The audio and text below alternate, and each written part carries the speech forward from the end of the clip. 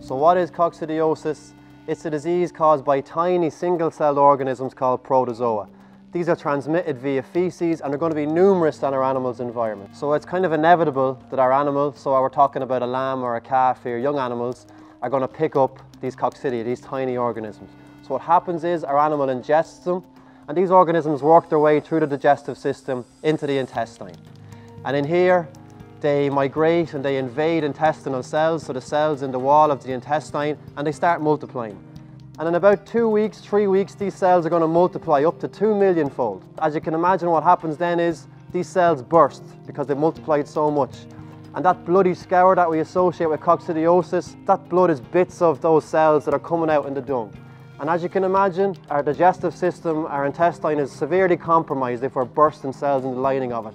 And this is disastrous for the animal because these cells are responsible for absorbing nutrients, absorbing energy, absorbing water into the animal's body. Our animals, they haven't got any energy to maintain themselves, to grow, and they can't absorb water, so they get extremely dehydrated very quickly.